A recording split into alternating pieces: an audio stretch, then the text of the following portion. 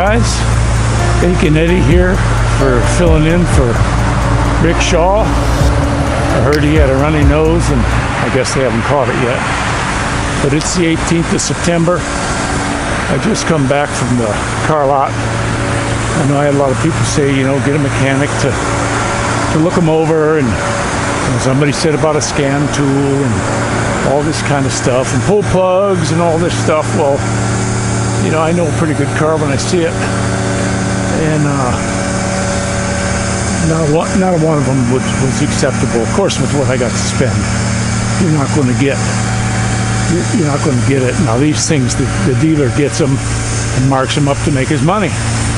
So, you know, I would get them if they were a lot less, but I'm not forking over the kind of dough they want for what you get. I mean, as soon as I get in them, I'm trying everything. I smell them first. I try all the pedals, park and brake, everything, make sure all the idiot lights come on. You know, when you smell the oil and you got a real metallic smell in there, no. And they can change it, but you can't get rid of that smell if it's been run at all. Same with the radiator fluid. You know, you see any kind of dark color, even with newer fluid, it looks like they put a sealant in.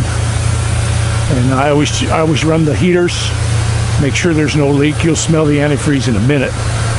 You know, so none of them. There was one. It was a Explorer with the V6, and it was just at the top of my price range of what I could swing. And then with the insurance, it would have put me a little bit over the top of what I wanted to spend, but it was in good shape. It had none of the issues any of the other ones had. And then while we were doing it, some guy came in. I guess he got his loan, and he came in and drove it away. So, because I wanted to take it for a ride. It looked in beautiful shape, one owner, and all that. So that didn't work out. But, you know, it's just going to be a search for me to do a search. It's, you know, it's just a real pain in the ass. Right now, my back is shot. I couldn't even ride the bike today. The bad thing is, I'm in tongs. It's kind of cold, and because I couldn't get my socks and shoes on, I was going to try to get Maddie to help me get them on, and well, then he forgot to give me his homework on Friday or Saturday, so we were doing that until it was time for him to leave.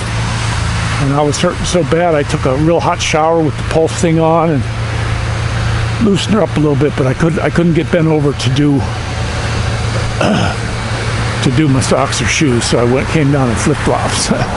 And it's not too far. It's only a little over a mile, 1.2, I think the map said.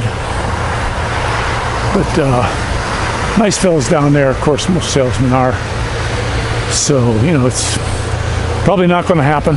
Not going to happen for a while, finding a buggy that I can afford. You know, that because I got it right now. I need, if I do take a payment, I'm going to need about $300 a month and then $100 for the insurance. Found the insurance, even full coverage. I found a company. I just put in a vehicle I had a VIN number for on his lot because he had all the cars had a VIN number, so I used that Expedition. And full coverage on that was only $70 a month for me. My, you know, my driving record's good. I think when I was real young, I had a running the stop sign thing, and I took it to court because I didn't do that. It was the setup. It was on a side street, and a motorcycle came and got me. And I said I stopped before cameras and all that. So I went to court on it, and he never showed up. So I didn't really get a ticket there. I just lost a day of work. And then I think I had a speeding ticket. Where the hell was that? That was out of state. And it was one of them deals where, it's in Illinois. You pay him the $35 right there. And he says, it just, boom, it won't go on your record or nothing. So, and they even had a credit card machine. I thought that was funny. And was I speeding? Yeah. But I always wondered, you know, who's the victim? You know, they just pop everybody in this big section of highway. And so, you know, that was back when the speeds were 55. So, but I'm going to let you go. And we hope Rick Shaw gets better. And this is Ake and Eddie. Don't forget to pray for each other, and I'm out.